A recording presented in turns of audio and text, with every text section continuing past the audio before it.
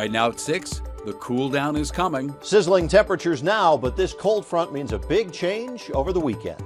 But these hot, sunny days could have your energy bills skyrocketing. Last July and August, our heating bills were running in the $340 to $360 range because we keep our house very cold. While solar energy used to cost you a fortune, times are changing. I think the biggest thing that's really driven people's interest in solar is the decline in cost. Tonight, we have a 360 in-depth look at solar energy from those who are already saving money. A lot of times we see savings of anywhere from 10 to 15%. To the challenges ahead to make it a fully reliable energy source.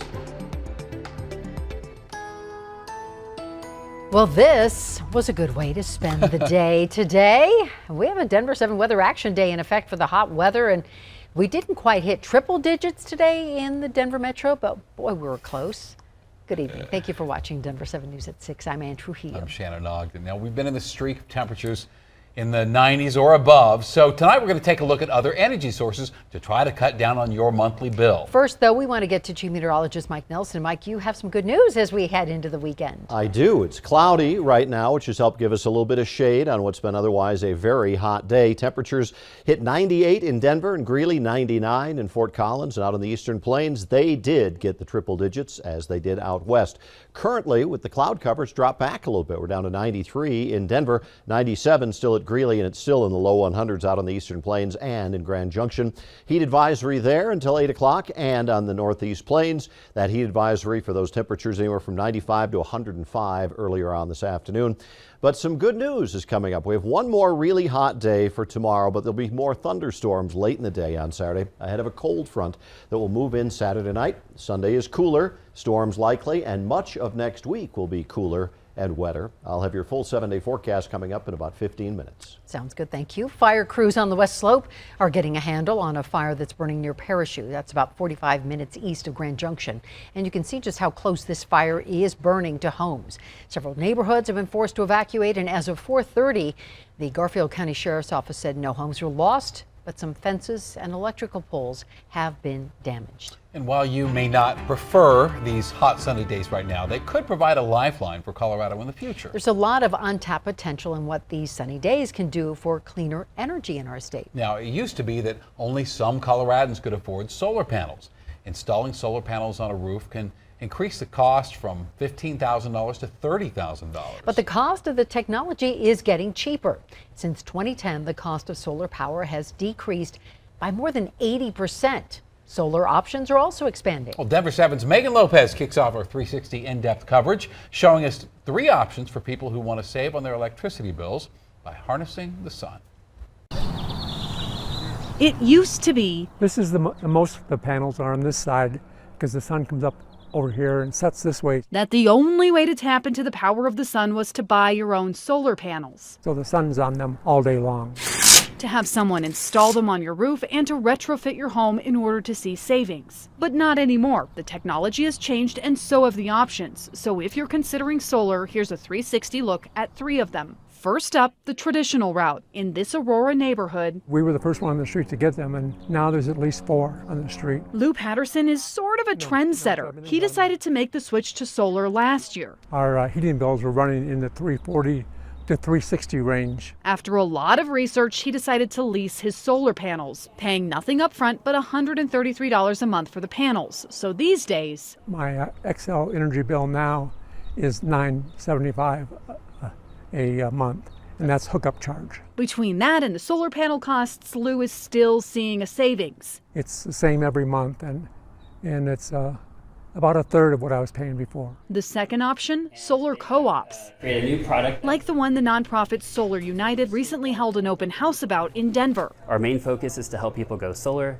come together in the community. This is where a group of homeowners comes together to purchase solar panels using bulk buying to get a discounted price. And because it's a group buy program, oftentimes we see savings that people can realize. The solar panels themselves go right on the home, just like the first option. But finding a big enough group for that bulk discount can be tricky tricky, which is why groups like Solar United exist. The third option, buying a share in a solar farm, which allows homeowners to purchase a share of solar, not on their rooftop, but where it's convenient. Colorado was the first state in the country to buy solar gardens. Already, we have more than 100. These gardens can accommodate 10 or more homes or businesses, and there's a lot of benefits. A community solar garden means that a lower or moderate income family doesn't have to worry about making a large upfront cash investment. So how do you pick the option that's right for you? It comes down to a couple of things. One, how long will I be in my house, and can my house actually take solar on its roof? And consider things like how much sun do you get, how much energy do you use, and how much cash can you put down. But the bottom line, one of the things we know about solar is that it increases the value of a home. So no matter which option you go with, just about anyone these days can tap into the power of the sun. Megan Lopez, Denver 7.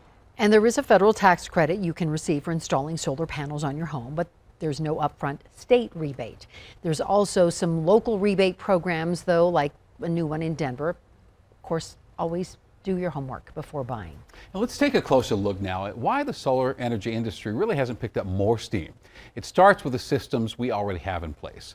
Currently, there are more than 5,800 major power generators in this country. That consists of more than 150,000 miles of transmission line. 450,000 miles of electric wires distribute the power to 145 million households in this country. And getting away from that system that's been in place for decades takes a lot of work. Now, it shows. Now, currently, solar energy only provides about 3% of electricity in this country. So we want to hear from you now. What do you think of solar energy in Colorado? Have you made the switch? Do you think the systems we have in place are sufficient enough? You can share your thoughts by emailing us 360@thedenverchannel.com. Well, Boulder police want to hear from witnesses of a violent attack along the city's bike path yesterday. Boulder police say it happened near 13th and Arapahoe about 12:45. They say a man grabbed a 75-year-old woman by the hair and threw her to the ground.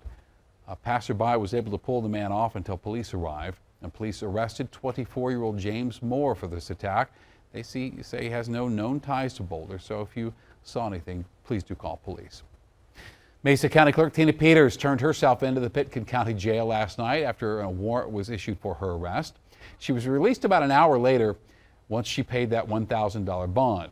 And Peters was wanted for violating the terms of her protection order by emailing designated election official for Mesa County.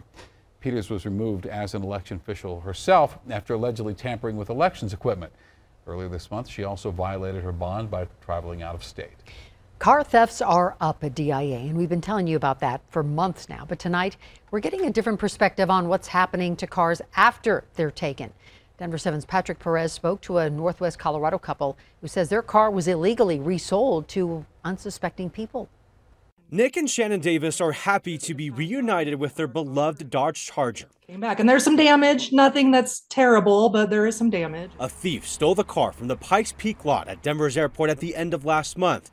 We reported on a theft then, as Shannon had left a necklace containing her father's ashes inside the car and wanted it back. Nick told us at the time how much it meant to Shannon. She was in tears, sobbing, just destroyed. Days after the car was stolen, a Longmont police officer found it here near 10th and Main Street during a traffic stop. He knew something was up because it had a stolen Texas license plate. The couple sitting inside the car, police say, had no idea it was stolen. They found a good deal online and even gave the thief cash for it in person. They thought this was all legitimate because they got a title, which ended up being fake. Now they're out their cash and they're out their car, because it's a stolen car. Chief Jeff Satter with Longmont PD doesn't know how common this is, but says it has happened before. I'm compassionate, and I don't want that to happen to anybody in our state. So take a little time just to investigate, and it will save you a lot of trouble. He recommends if you're buying a car from someone, run the Carfax and make sure the titled owner matches the seller's ID. That way, don't let them give you a plate, because that should be another red flag. The case was referred back to Denver police, which says there still haven't been any arrests and still no sign of the necklace holding Shannon's father's ashes after picking up the car from a Longmont tow lot. Unfortunately, now there's more victims in this. It's not just us. It's also the couple that purchased the vehicle. The couple says they never plan to park at Denver's airport again. I hope this doesn't happen to any more people, but I unfortunately, no, it will. Patrick Perez, Denver 7. And as of Sunday, Denver police say 169 cars have been stolen so far this year from DIA's parking lots. Colorado Senators Hickenlooper and Bennett are calling on the CDC to increase access to monkeypox vaccines across the country. They joined 20 other senators writing a letter to the CDC and Department of Health and Human Services. They say it's time for both agencies to really address the inequities of vaccine access. As of yesterday, there were 37 confirmed cases of monkeypox here in Colorado.